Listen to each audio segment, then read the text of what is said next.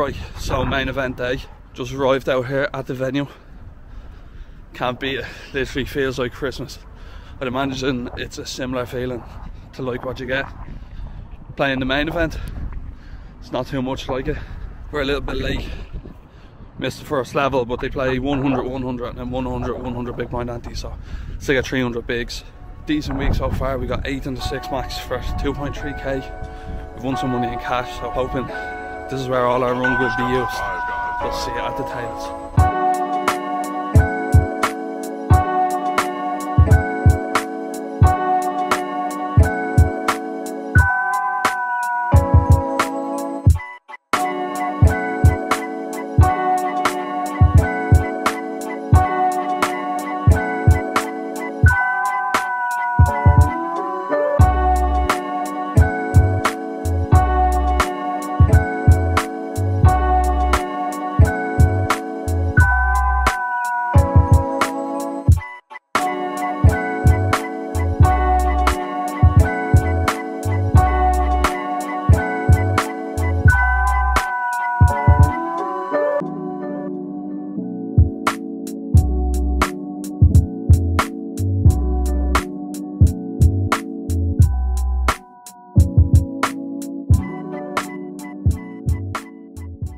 What's happening, everybody? It's the Irishman and we're here with the Irish Open main event day 1A vlog. This is my favourite event ever to play. Everyone in Ireland comes out for it. This year we had a record breaking prize pool. There was 2.5 million in the prize pool. 2,500 players came out and forked out the $11.50 entry fee for a shot at glory in the oldest running poker tournament outside of the World Series of Poker main event in Vegas. I'm absolutely buzzing for this one.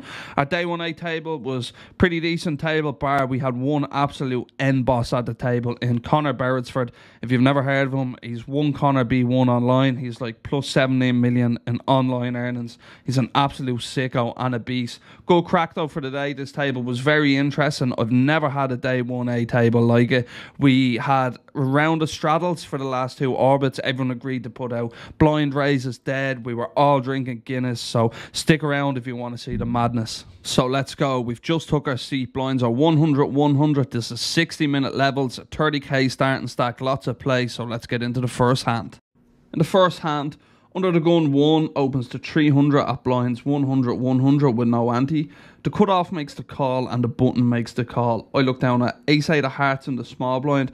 Great hand to squeeze here. We block some of the stronger hands. We don't want to do too much calling out the small blind, but I think this deep, it's definitely reasonable just to flat when we can make the nuts with the nut flush, but we're not going to flat here. We're going to squeeze. We make it 1,600 to go and only the original raise are called.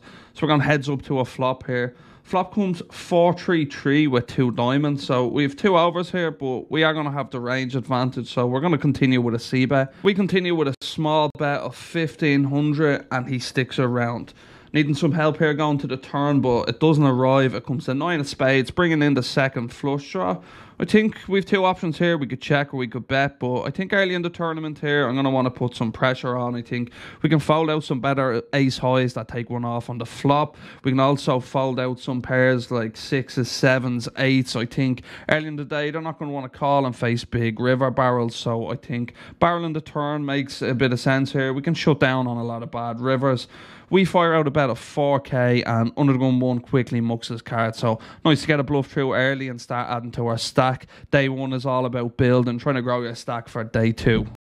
In this hand, we look down at the best hand in poker, pocket aces under the gun. We're going to raise this one up. We make it 600 to go before the cutoff makes the call, the button makes the call, and the small blind makes the call. So heading 4 ways to a flop here. We've got the bullets. Let's see what happens. Flop comes down Queen A3 Rainbow. Very good board for us here. We definitely have the best hand. We're only losing to some sets, but I think we're going to comfortably have a value bet here with aces. We fire out a bet of 1,200 when it's checked to us, and to our surprise, everyone wants to hang around and see a turn. No one wants to fold just yet, and we're heading 4 ways again to the turn.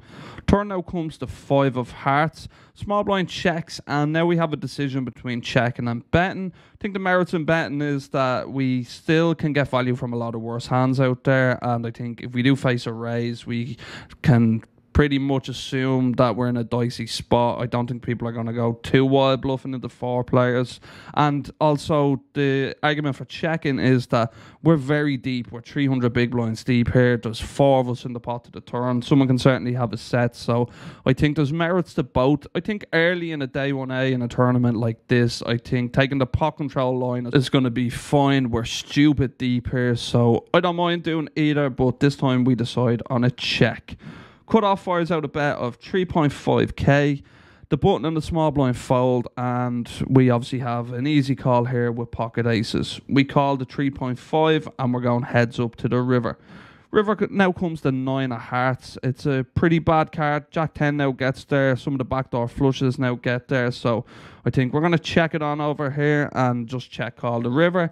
Maybe sometimes he value bets a worse hand. He also can have some bluffs. So we're going to check it over and call a river bet. We check it on over to him and he checks it back. We're first to show because we're left of the button. We turn over our pocket aces and they are good. So interesting to see what he had there on the turn. I think if we bet the turn, if he has a queen, he probably calls. And then the river's quite dicey. We're probably checking the river anyway. So not sure if we get too much value by betting the turn. I think the outcome probably ends up being the same, especially on the 9 of hearts river is quite bad. So I think best outcome there. We won a decent sized pot. So we're cruising here day 1. Hopefully it continues.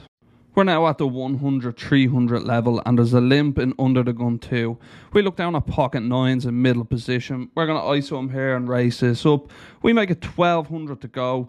The small blind makes the call, the big blind makes the call, and the early position raiser makes the call. So we're heading 4 ways to a flop here again. We seem to be going multi-way every time. People don't like to fold.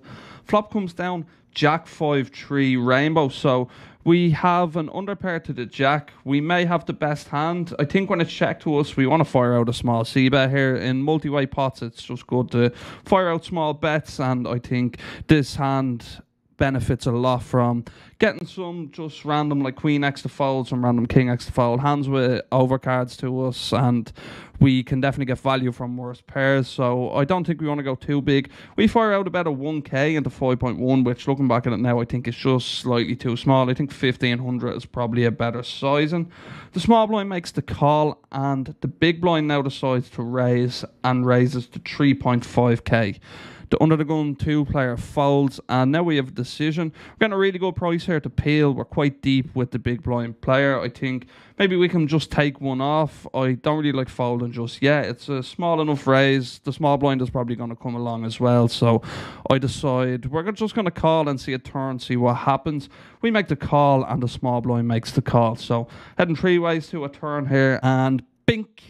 It's the best feeling in poker. There's nothing like turning a set. You just can't beat it. We turn a set at 9s. We're fucking loving our life right here now. We're hoping that the big blind has a big hand. The small blind's still in there as well. We have the potential here to win an absolutely massive pot. Small blind checks. We're hoping that the big blind continues firing, but unfortunately he checks to us. So that's kind of annoying. He obviously would never check a set here on the turn. Maybe he has a hand like ace jack, king jack that he raised. And with the small blind being in the pot, who can certainly also have a jack, I think we're going to want to bet the turn here. Don't think we need to go massive. There's 15.6k in the middle. Don't think we want to bet like 2/3 or more. We definitely don't want to see folds from Jack X. We want to make sure that they call and at least see the river. So I think a half pot size in here looks decent to me. We fire out a bet of 8.5k, and to our surprise, the small blind calls and the big blind folds. So interesting that the check raiser on the flop is now out of there, but the small blind is still in. I think probably has a bunch of Jack X here that we're hoping to stack on the river. River comes, not the cleanest one. It comes an offsuit 10.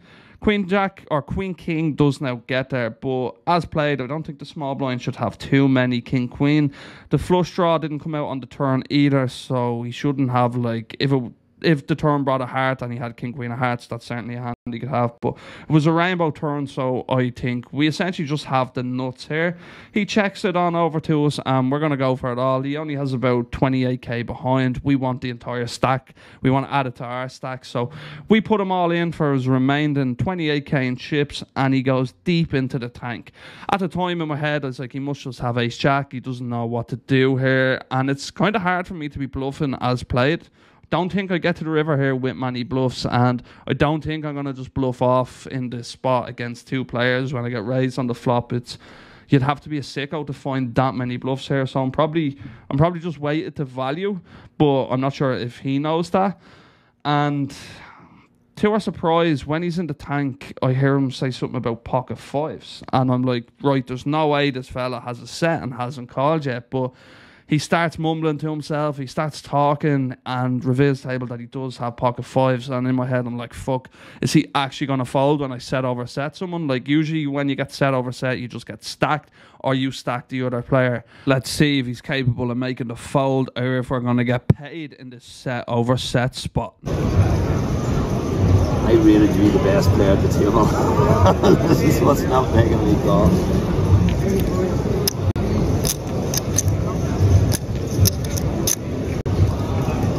I'm gonna fold. You're a madman.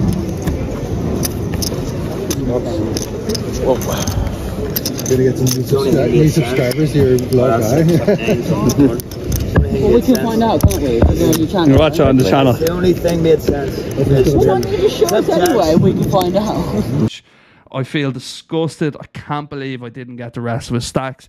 It's such an amazing fold, so shout out to that player. He was a friendly guy all day. He was good crack, an Irish fella that had satellite in, so that's an amazing fold. I can't believe I didn't get the entire stack here when I have a set of 9s and I set over set someone and I turned the set, which that's what makes it even worse. So hats off to that fella. That's a great fold. I was actually very tilted I didn't get the rest of the stack. I think in game I said that I had 2 pairs just to try put him on tilt and maybe get the rest of the stack in the other hand, but I'm not sure if you believe me, because if you believe me, I don't think you would have made the fold. So great fold. We're chipping up nicely. This is about as good as a day one can go so far. Hopefully it continues. We've 2.5 starting stacks now, or just under. Blinds are now 200, 400, and the hijack raises to 1k. Button makes the call, and I have ace-10 off in the big blind. Think this is a decent spot to squeeze. I like to squeeze out the big blind and generally play some more 3-bets in the big blind. People really underuse 3-bet in the big blind. It's so easy just to call and see a flop when you're getting a good price. But with this hand, ace-10 off, it's not going to perform too well out of position. Against 2 other players, we do have some reverse implied odds. When an ace comes out, sometimes players have a better ace. I think, though, with the blockers, we block some of the strongest ace-x hands. It's a nice spot to squeeze and just take down the money pre-flop. So we make a 5.3k to go. The hijack folds, and now the button goes all in for 12k. He's an older gentleman. We're not liking this. I think he set the trap pre-flop, but we can't fold now. We're getting too good of a price. We've priced ourselves in. We're hoping that the ace is at least live, and we should have 30%. We make the call, and he turns over pocket kings. He played us like a fiddle there. He put out the line and reeled us in, got us to squeeze, and ended up getting us all in for his chance at a double up. But with how we're running today, we're hoping we can spike an ace, and that's exactly what happens. We spike an ace on the flop to bust the fella. Sorry about that, but that's what happens. Don't slow play your kings and let me get in there and get it in bad and get there from behind. So, yeah, going our way so far. We're liking this. Day ones aren't usually as good as this, so let's see if it continues. Blinds are now 200, 500, and I have a pretty healthy stack of 85k. Filling this hand has a stack of 60k. I look down at the bullets again in the low jack. Feels like we're getting them every hand today and open to 1100. The hijack calls, the small blind calls, and the big blind calls. So we're heading 4 ways to a flop here. We've got the aces, and the flop comes 9-5-3 with 2 spades. Gets checked to us, and we fire out a bet of 1500. The hijack makes the call, and the big blind and the small blind both get out of the way. So we probably are more happy to see the hijack make the call. He's not going to have 2 pairs. Occasionally he'll have a set, but the big blinds can definitely have some of the 2 pairs on this board. So we're very happy. We're going heads up with him. Turn now comes the 2 of clubs. Pretty much a brick. He shouldn't have any hand set that completes some straight, so we're going to continue going for value. We fire out a turn barrel of 6k, and he makes the call. River now comes the queen of diamonds. I'm going to bet here for value again. Keep firing. We're going to choose a meaty size. He's hung around for 2 streets, so we can get value from a 9x here, maybe a non-believing pair if he puts me on a hand like ace king, ace jack. So we're going to size up here and fire out 13.5k for value. We get pretty quickly called, which is always nice. We turn over our hand and it's good for the winner. We just keep chipping up. We've just went one way today and it's up. Very rarely do you get day ones that go this well. There's still 2 levels left, so hopefully it all doesn't come crumbling down. I'll find you later. You have to work. Oh my god. Why not? Need the QR code. I know it's enough. Everybody, meet Boris. If you're looking for a Moldovan to spice up your life, this is your man. This man is an absolute legend. Bought in the second last level at day 1. Jumps in, 30k starting stack, first hand, all in blind. Queen 4 off, gets a double through ace king. Next hand gets it all in blind, 7-8 off, doubles up again, has a 100k stack in 2 hands. Says to everyone at the table, who wants a Guinness? Disappears and then comes back with a tray of Guinness. This man really spiced up this game. This is the reason we had blind straddles under the gun. They were actually dead raises and the game just got so out of line. There was a crazy hand he played, was covered on Poker News. I will show that after this hand, but he really made things interesting. One of the most fun players I've ever played with at a poker table, buying everyone drinks, cracking one-liners. So what a legend. Boris, if you ever see this, I know you probably won't. You don't got time for poker vlogs. He told us he hates poker, hates cards with letters, only plays cards with numbers. But shout out Boris, you are a fucking legend. So I'm going to freeze frame when I'm talking because I want to keep as much as Boris's table talk in the video. It was legendary. But in this hand, blinds are now 400, 800, and Boris surprisingly folds his first hand that he has folded in like 20 hands, which is kind of odd. Maybe he just wanted to tuck into his Guinness. We look down at Jack 10 of hearts. Certainly going to open this one up here, and we make it 1700 to go. Only the button calls, and we go heads up to a flop. There's no raise yet. The big one. Now you have the fold button. What the fuck? I just had 2 aces. Fuck them. I don't like them. I'll just take 2 stars. Shit hand. Give me numbers. 7, 3, 4, 6. Fuck it. Don't give me a king. No letters. No letters. Just numbers. Don't like it. Numbers. Guinness to everyone. Flop comes down Queen A5 with 1 heart, so we flop a gut shot and a backdoor flush draw. We're going to have a big range advantage here, so we're going to want to be doing lots of betting. We have way more of the stronger hands than the button should have, so... Anyone? I'll have some Guinness. I'm okay. You're a nice guy. Another hand keeps stop starting, but Boris bought everyone Guinness. He deserves to be the man of the hour, the star of the vlog. We continue for 1200 and the button makes the call. Hoping for some help here on the turn, and we get a decent card on the turn. It comes the ace of diamonds. It doesn't help our hand directly. We do now pick up a double gutter. Any king now makes us a straight, but it's very good for our range overall. And if we look at the button's range here, he's not going to have the strongest hands such as ace king, ace queen, aces, queens. So given that we have a massive range advantage and nut advantage here, I think I like firing out a big overbet here. We can put tons of pressure on all his queen x hand, like pocket nines. All these hands are going to have a tough time making the call, so I think we're going to go with a meaty overbet here, and we fire out a bet of 12k into 7.8, and he pretty quickly relinquishes his cards. 5 Guinness. 5 Guinness. Is it like someone will raise anyone? Yeah, I mean, I don't think you can really stop it. So at this stage in the game, Boris was straddling. They're not straddles, they're dead raises under the gun, but he was sticking it on every time he was under the gun and got everyone at the table to agree to straddle for the next 2 levels or for the rest of the day.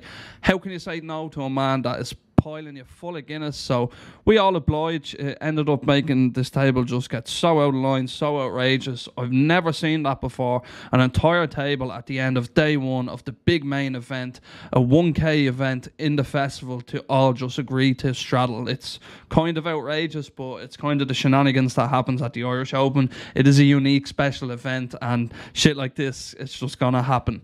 Before we get into a hand, I want to show one hand quickly on Poker News that caused a load of chaos, and it was because of the straddle. There's an open in late position. I can't remember the raise size, but the straddle was to 1600, so it was say 4 or 5k. Connor Beresford just rips 45k in the small blind. Boris snaps called the 45k, which is still over 50 big blinds. Like, we're at 400, 800 with one more level to play. And the original raise are called. Flop comes Queen 7-2, and Boris just piles in a stack. So raise are called, and the hands get tabled. Connor Beresford's in the lead in the small blind. He flopped top pair with Queen Jack. The legend that is Boris snap called pre and piled it in with 7-3 of spades for middle pair, and the original raise are called off with pocket threes. It's absolute lunacy. I've never seen a hand like that. Maybe Boris is just ahead of everyone else. I never thought of that. He's playing the game on another level to what we are playing. So we have a lot to learn from Boris. Come out of Get play. that on the fucking blog. I won the side pot, right? I won the side pot. What is this? That queen win! What is this fucking? You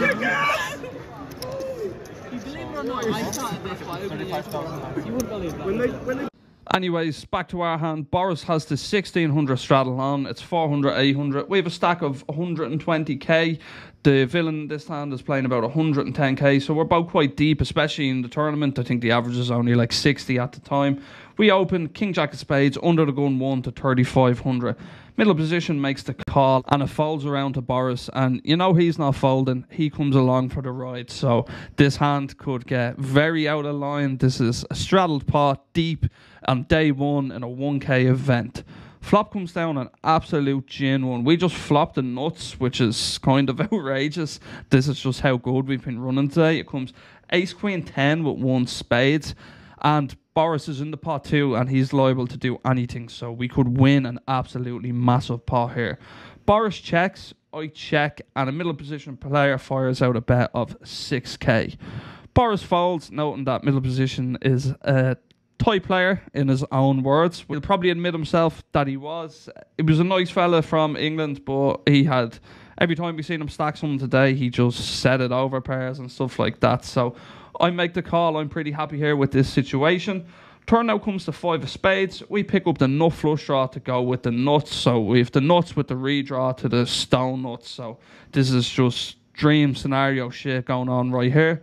We check it on over to him again, and he fires out a bet of 15k. And I think usually we wouldn't really want to be doing any raising here. We have the nuts, and we also have a redraw to the nut flush. So I think calling and letting people bluff, or like calling and then check raising the river is the play. But I remember in the hand just thinking that this player was tight, and I figured he's not betting the flop and barreling the turn big here without a hand. I just don't think he has, and he bluffs. So in game, I decided maybe it's better to raise here, because if I just call and we end up making the flush, or it ends up coming a card that brings a 4-card straight out there, he might just check back the river. So I decided I want to go for it now. I'm going to raise and then jam the river.